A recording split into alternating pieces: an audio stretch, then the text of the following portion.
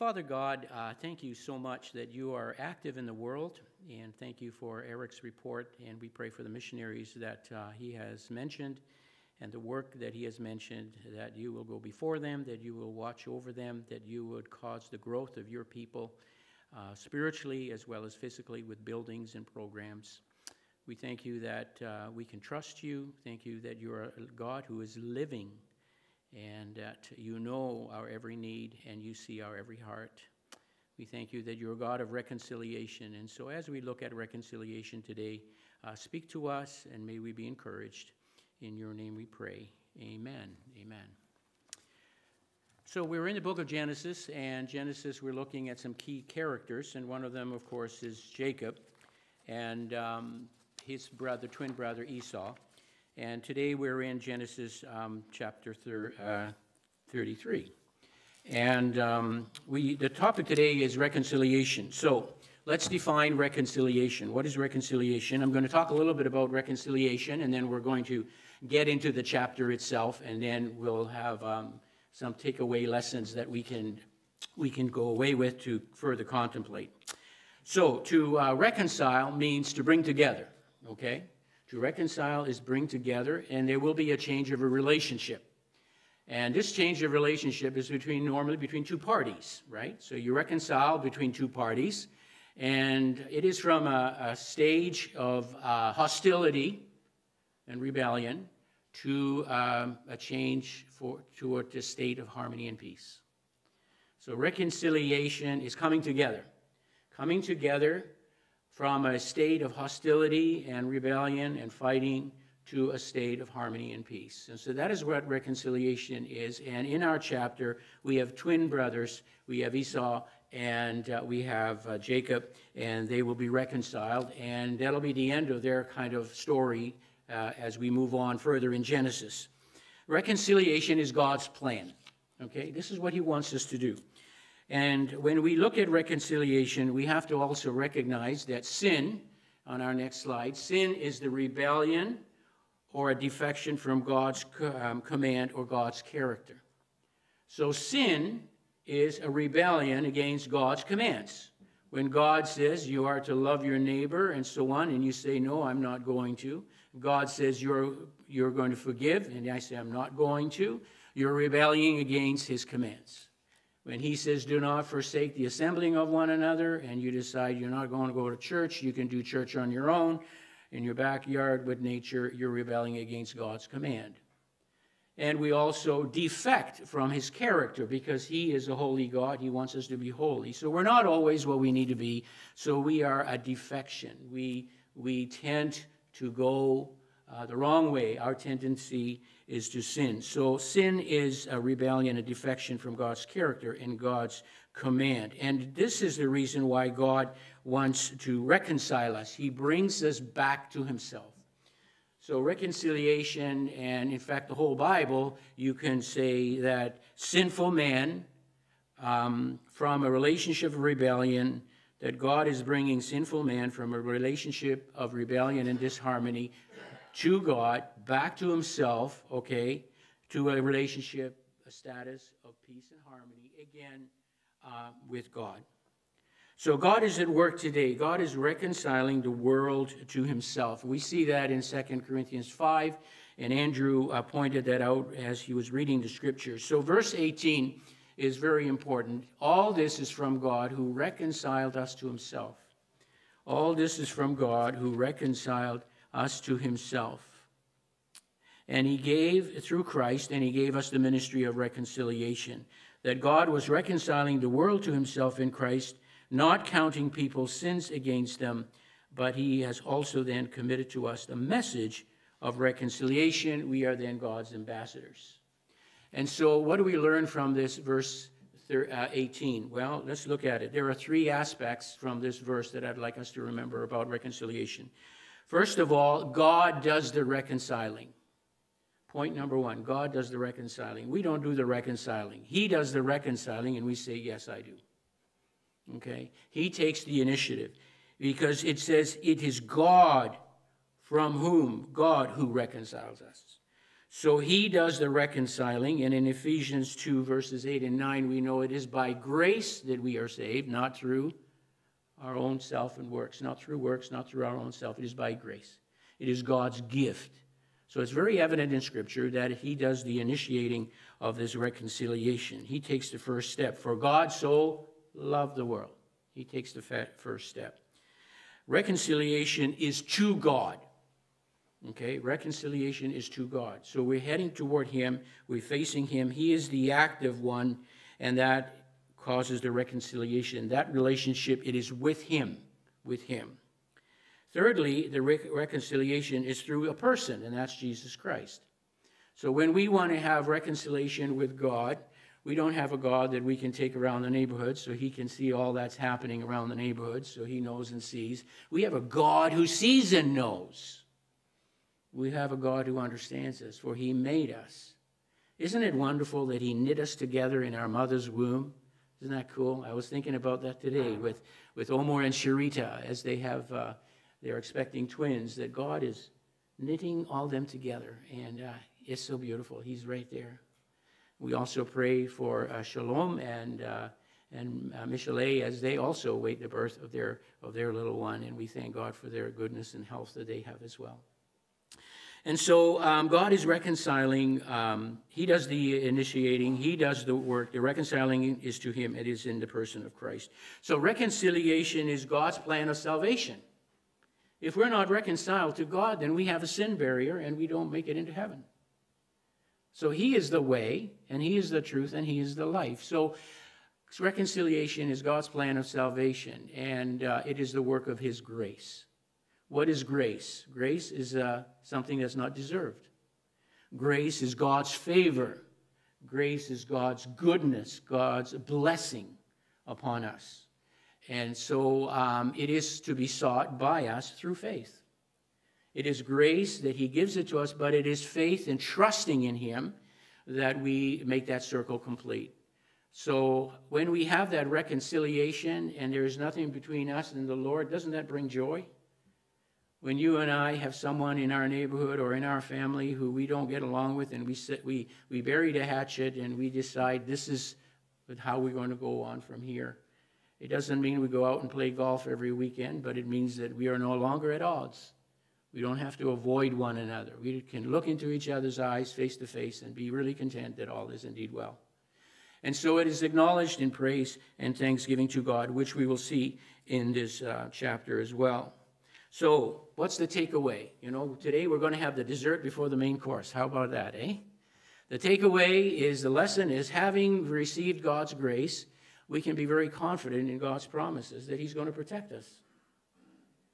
When we have God's grace and God's forgiveness, and Jacob experienced that, when he was wrestling with God, he had God's protection and God's provision, and when he received his grace, called him by a different name, Jacob became Israel. We have this confidence now that he will protect us when we try and reconcile with others. We don't have to be afraid anymore. The love that we have shown, we can stretch out and show others. And we'll see this in this chapter. So we can have confidence. So ask God's grace, for God's grace, so that we may then face those areas in our lives that we need to reconcile with others. So a quick outline of the chapter. So this chapter is 20 verses, and it begins with a statement that Jacob looked up, he lifted up his eyes, and what did he see? He saw Esau. You know, now Esau and him were hostile enemies. And Jacob ran away from Esau because Jacob has stolen his birthright and his blessing, and he had done him wrong, and he and his mother decided, you better run. So he became a fugitive, and he ran to his uncle, Uncle Laban. So he's been away for 20 years. So how would you feel if you were going to look and meet somebody in the eye who you hurt and who you deceived and who you stole from 20 years ago? It's probably still on both your minds. So he's pretty scared. So what's even more tough here is the fact that Esau has 400 men with him. Whoa, you know, you figure 4 eyes, you know, face to face, one-on-one, you might handle, but one against 400, like, oh my goodness. And so that was quite anxious. So anyway, he makes plans. And so we see in verses 1 to 11 that the brothers come together. There is dialogue, which is good. Let's talk it out. Let's get it out on the table. And the dialogue is there. They come together, and then they decide to separate. And then the patriarch, Jacob, then settles down. He actually buys property, and there is Sukkoth, which means shelters. So he makes shelters for his livestock. I guess he's grown so large and so abundant in his blessings from God that it's too difficult to move from place to place. So let's build some shelters and let's stay put. So the wanderings of the patriarchs of Abraham and Isaac and Jacob now comes to an end. They're back in the land of Canaan, and this is where they're going to stay, at least for a little while until they go and have a trip to Egypt. And so I want to remind us where we are in the geography of this. So we have a map. As you can see, the red route is Jacob's route. So he comes from the top right there. He comes from the north. He comes from Padan Aram with his uncle Laban. And now he has his two maidservants, wives, and 2 wives, 4 in all, and his 12 children. And he's coming down there, and at Mahanaim is where he saw the camp of God. He saw angels camping there, so he knew the presence of God. And then in Peniel is where he wrestled with God that one night. And then you can see Sukkoth there in the middle. That's where he settled down. You see the river Jabbok comes in from the left side, from the right side there comes in. And then you have the River Jordan. The River Jordan is that blue line that goes from the top of the page down to the bottom. And you can see Shechem is over the hills, and it's on your left side of your picture.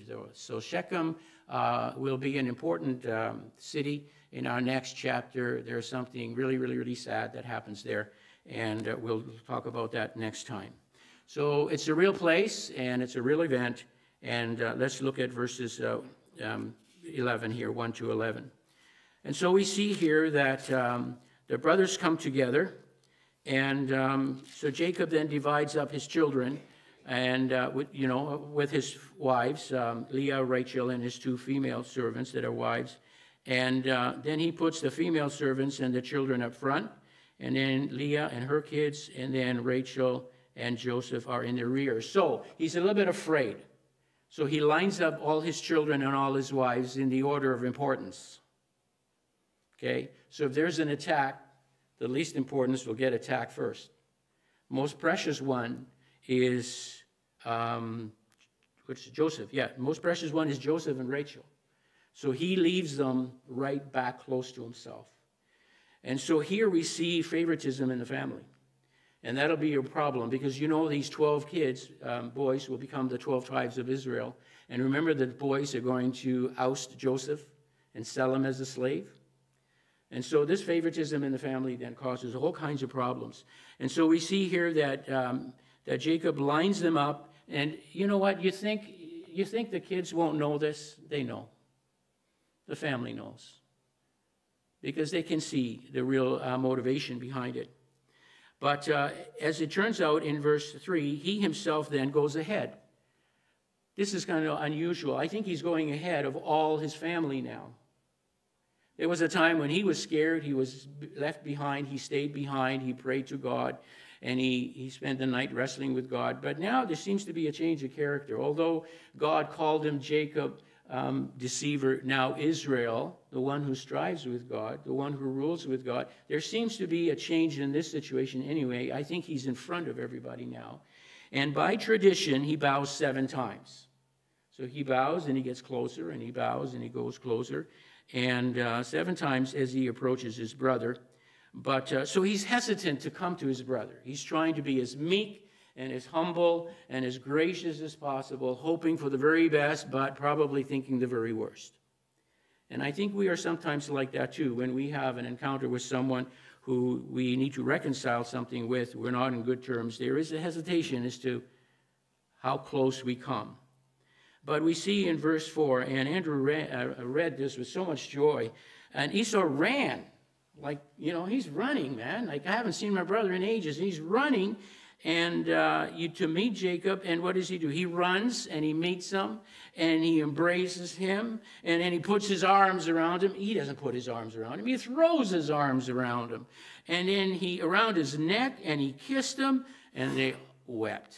Whoa.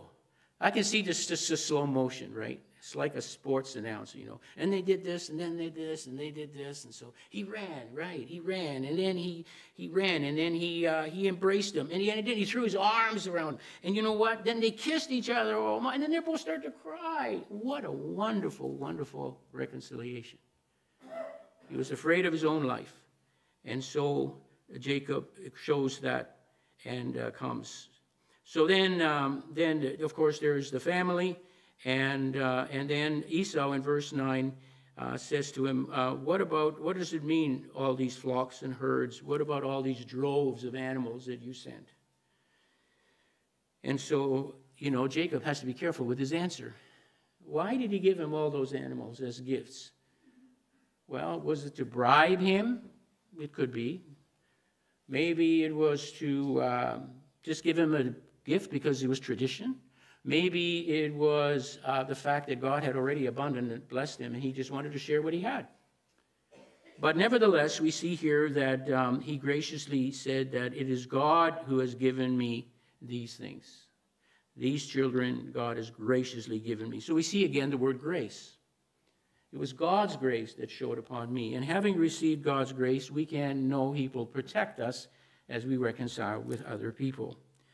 And so down the list then, he introduces them all.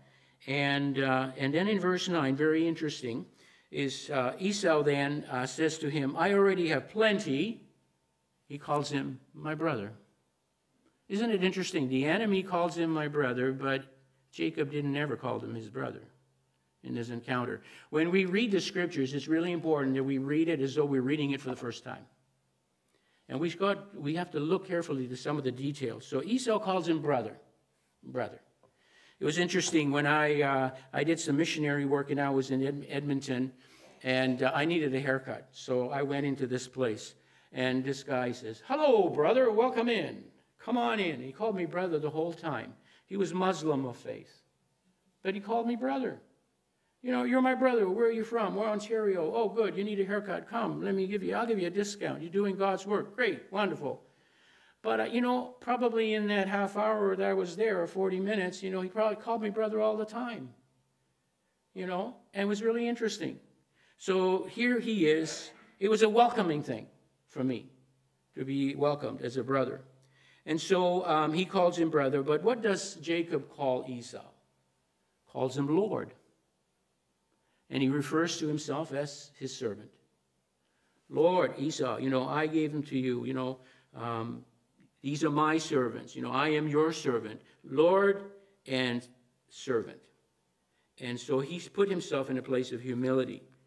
So that's an interesting thing that we observe here. And so he then encourages him in verse 10. He said, I don't need anything. No, please take it.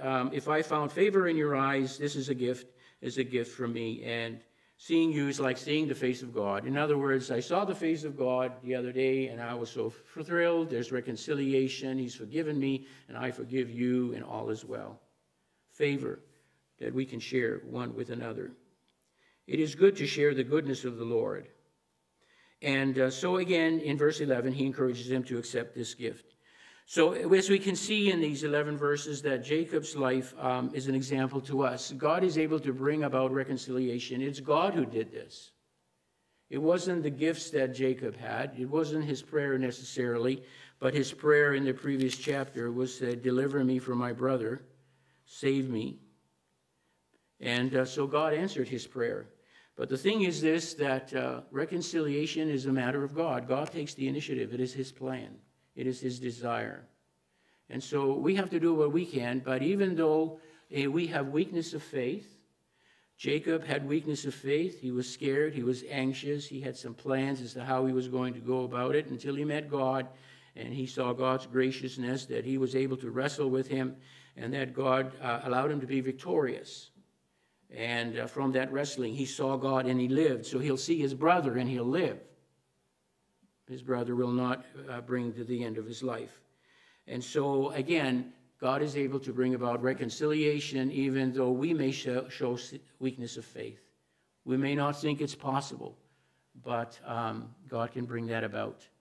And I know each of us have stories in our lives where we reconciled and God brought about the reconciliation. The second thing that I wanted to bring out in the next verses from 12 to 17 is that the brothers now separate. They come together and they separate. And so we learn from his example here, instead of using deception, let us now make wise decisions.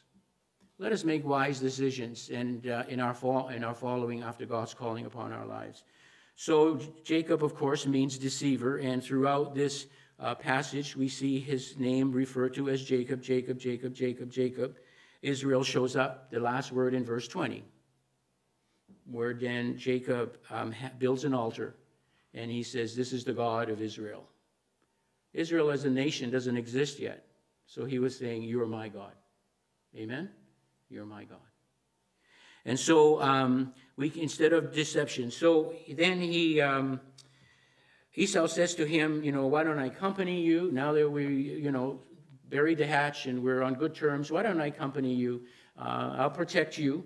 You have a lot of animals and stuff. I got 400 men, so I'm an army, so let's protect you as we go home.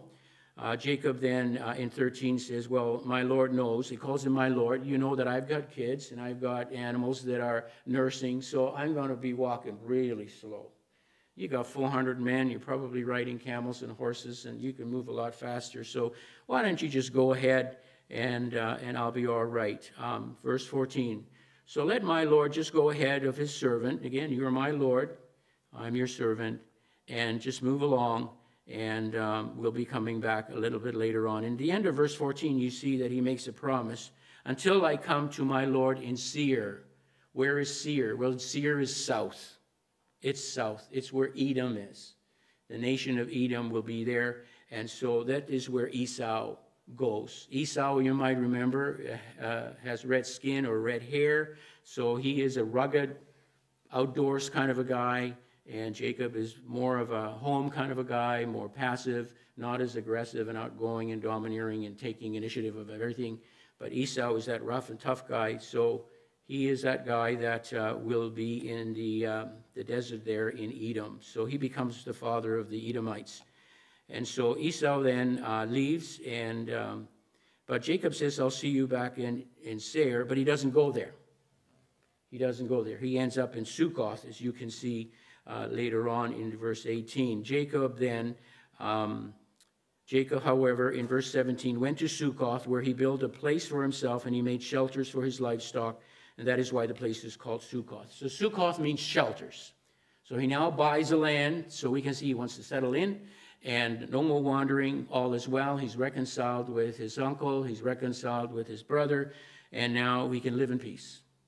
We can live in peace and enjoy life. And so he doesn't go back to Seir. He doesn't go to Seir. And so I don't know, is he deceiving again his brother? Or does he just travel along and finds a good spot and says, I might as well settle down here instead of going further? And he settles. So having reconciled with his brother doesn't mean they have to live together in the same place. So, there was I was a gentleman in my own life. We had to reconcile, but, I don't go play golfing with him every weekend. Right? He lives over here and I live over there. He's still my brother, still my friend, but he goes on in his way and I go on in my way. And so reconciliation doesn't mean you have to be in each other's face and always in each other's neighborhood and that kind of thing, but you know that there's nothing between us anymore. And so we learn here, instead of being deceptive, just do the wise thing and continue living. And he buys the land and he settles in. And we can see here in verse 19 that some names are mentioned. Shechem is the place, the city, and the founder of that place was Shechem. And Shechem had a son by the name, he bought us from the sons of Hamor. So Hamor is the father, and the father of Shechem. And we will see them in the next story where there is a father Hamor and son Shechem. And we'll see a really bad situation happening in the next chapter. He settles in, and then he, for the first time we see in Jacob's life, for the first time in verse 20, he actually builds an altar. He actually now, first time is recorded that he's worshiping God. He builds an altar because there is no temple to go to, no synagogue to go to, no tabernacle, no building. So he worships God where he's at, and he calls this place El Elohi Israel. So he is the God of Israel, and again, his name is Israel, so he is his God. So we can see here that whatever guilt and fears that Jacob had, and however he tried to make reconciliation with his brother Esau, at the end he had to acknowledge that it was God who brought the reconciliation. It was God who brings peace and harmony back into his own family relationships and other relationships, and so he worships God. What do we consider today? Well, worth considering today is the fact that, that Jesus tells us the same. Reconcile. Okay? That's what he does. So we see in Matthew 5, which is the Sermon on the Mount, Jesus says, therefore, if you're offering your gift at the altar, if you are here worshiping, and you remember that your brother or sister has something against you, then you got to leave your gift here.